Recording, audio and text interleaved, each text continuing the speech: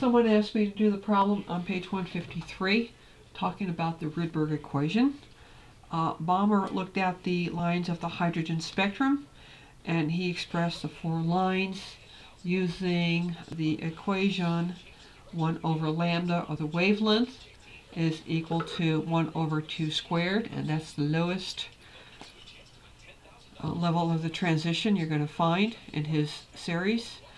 1 over n squared, where n is always going to be greater than 2.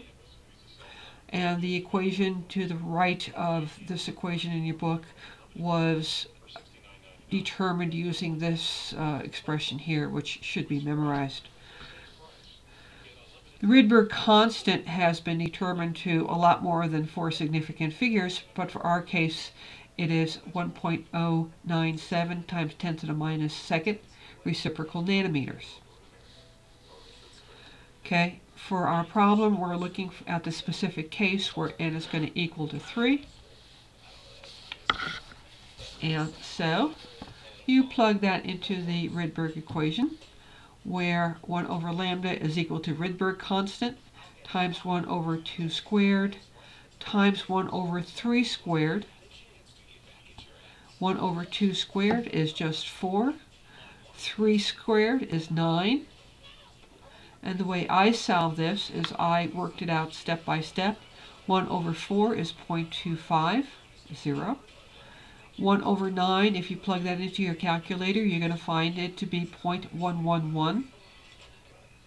When you subtract these two numbers, you will find you will get 0.139.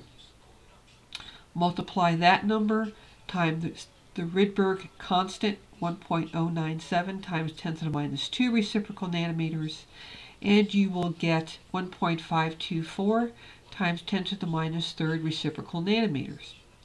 That's one of the answers they get on the page for the problem. Then they find the wavelength, which is the reciprocal of 1 over lambda. So 1 over lambda is just lambda.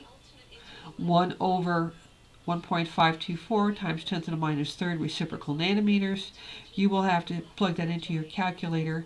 You obtain 656.3 nanometers.